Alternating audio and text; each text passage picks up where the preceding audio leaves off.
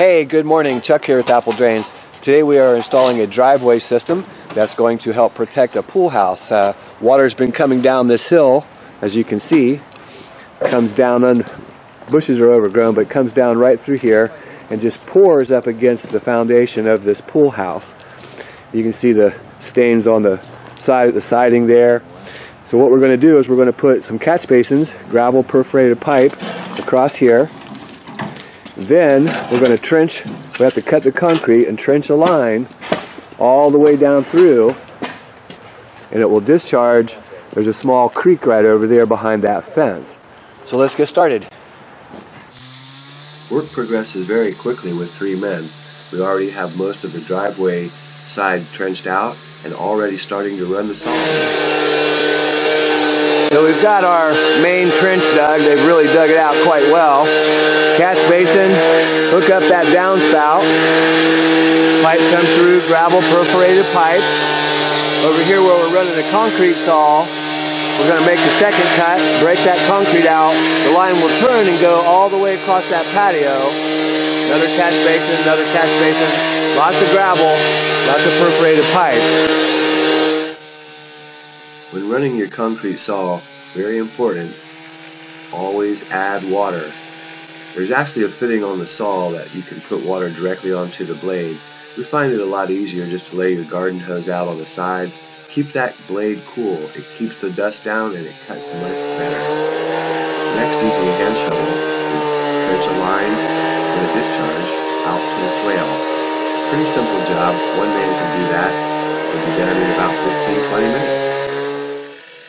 Almost done cutting the concrete, just a few more feet. So once you finish cutting your concrete, a real important step, take the time, go ahead and hose off your concrete area because it will stain that concrete. The little bit of dust that turns to sludge is pretty much just pure Portland cement. And when it hardens, of course, it will stain that, quite white. After we're done hosing off the area, we're going to go ahead and take our pry bar, starting right here at the corner, and you can see the edge of that concrete. We're going to go ahead and just start cracking it with the pry bar. Hopefully that will pop right out of there. So if we've cut clear through, we should be able to just start pounding on this concrete and it should crack. We've already got a crack back here, but let's just see. That's pretty thick.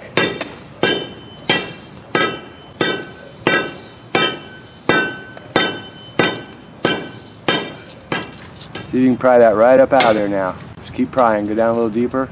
Yep. There we go. Now we'll see how deep it really is, how thick it is. See if we can pull it some more. Pull that out of here.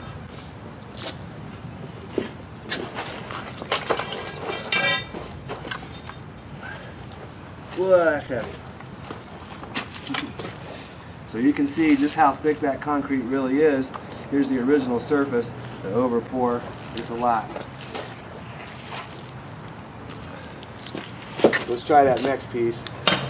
Yeah, it's already got a crack in it, but hopefully the next piece will come out even easier. Oh yeah, that's a lot thinner. Yeah, pull it on. Okay, go ahead and crack the next piece.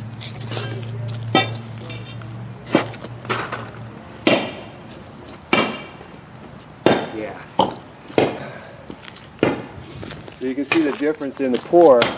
It should crack. Yep, it's cracking right through. So we just need to crack it all the way back.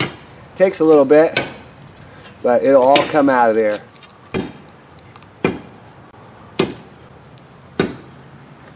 Yeah, they're all popping off of there really good. All we're going to do now is lift them up and stack them. We'll put them in the trailer and haul them away.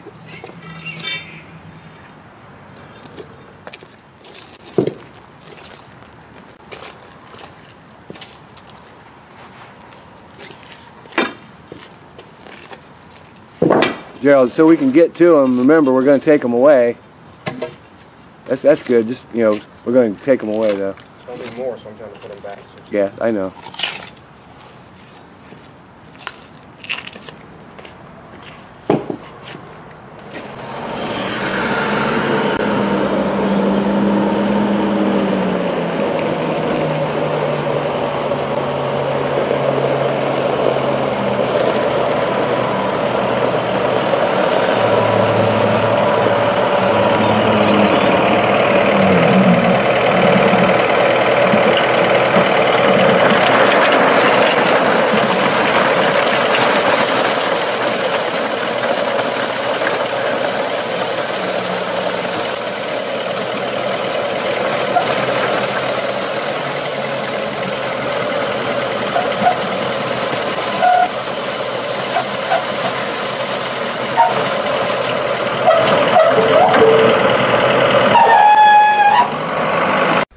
Okay, so kind of laid this out so you can see how this is going to look. Remember, this is perforated pipe, and this is actually coming over here to the downspout.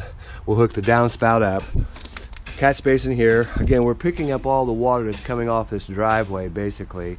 And we couldn't go this way because of all the brickwork. There's also fiber optics buried where we would discharge, and it's a lot further to go all the way down there to the creek. So we had to dig through grade. Remember, when you're planning your project, water has to run downhill. So basically we've dug through grade. We're going to go deeper down through our trench here. But you can see the catch basins and how the system sets up. Water's coming off the driveway, drops into the catch basins. Remember, this is also gravel. Gravel acts just like a catch basin or a channel drain. There's voids in the gravel. Water drops right through it. It will go down to the bottom of the pipe. At the bottom of the pipe, there's holes. That allows the water to flood up into your system. It's all going to come down, and of course we're going to go deeper, but we're going all the way over there through this walk. We're also going to add a drain right there in the center to help pick up any water that was missed by the system, and we'll slope our concrete towards that ever so slightly. You can see they're just finishing up. Last little section, we'll lay this pipe. That's the clean up. Correct.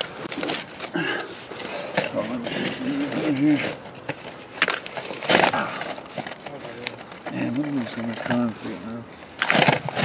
So we're sliding it underneath of the channel drain here, the concrete one. You can see our hole there. You'll have to help and pull that through there, Chuck. We'll pull it all the way down through the trench. Pull it all the way down through the trench, and then we'll cut it off to the length that we need.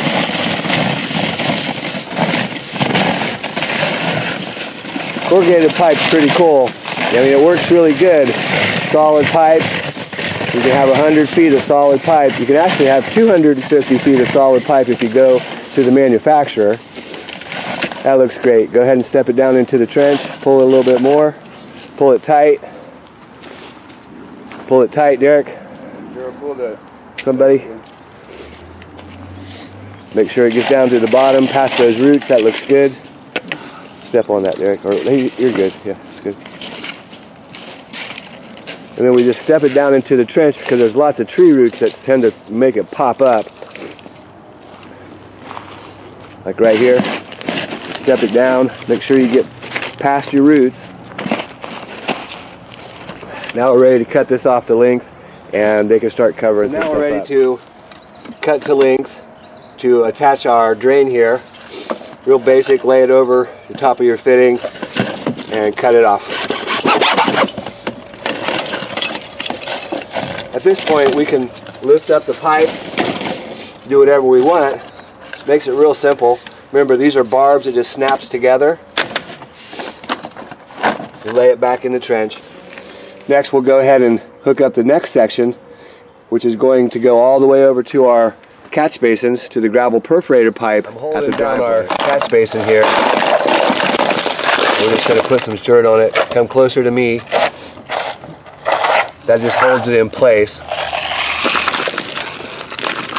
Good. Now we'll come and switch sides here.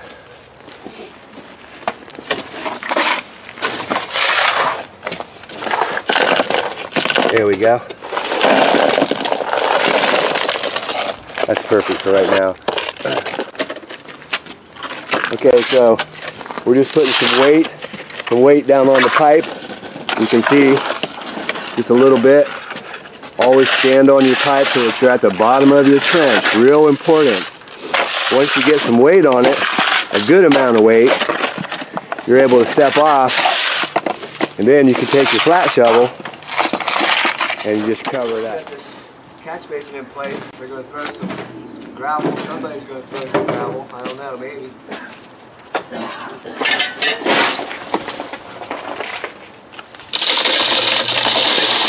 Throw it. Takes a lot.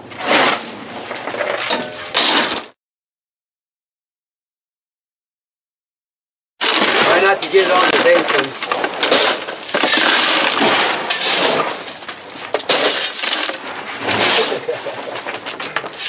Good. Next, we'll go ahead and clean this all up and wash it off, and we'll be pouring concrete. Throw it in here, keep it up in the front. There's probably 1,000 plus pounds, maybe 2,000 pounds of gravel or of concrete here, and always got to haul it away. So we're putting the concrete down in here, just filling up the trench. Guys are mixing it. One guy trials it in place. Hey, good morning. Chuck here with Apple Drains. We've come back out here to finish up the last little bit of this job. You can see we've already poured our concrete. This is how it looks. Still drying. It's still wet, and it's quite hard right now, but it'll turn extremely white when it's done. You can see we've got our gravel installed, catch basins. There's 3 of them,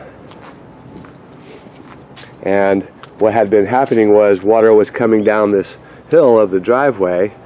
The entire lot slopes over, comes down. Over the years, the driveway has really dropped off, in this direction, and it just flooded across here and went right into their pool house. Some rot occurring inside, so they've got to repair that. But of course, you have to fix the drainage problem first. And so we've got gravel, perforated pipe underground here that leads to the catch basin. Gravel, perforated pipe runs across, has a Y. It runs down through here. It picks up this side, which comes down and comes into this Y, and it runs all the way across. We added a small little 4-inch drain here in the center to help pick up any water here on the patio. We also drilled a 3-inch hole down into the channel drain to allow the water to escape, because this channel drain is long gone. In other words, it doesn't drain at all. We're just finishing up the job here. You see we're raking it up, and we're almost done. Hey, this is Chuck with Apple Drains, reminding you that if you believe you can do something, I guarantee you can do it. Have a great day.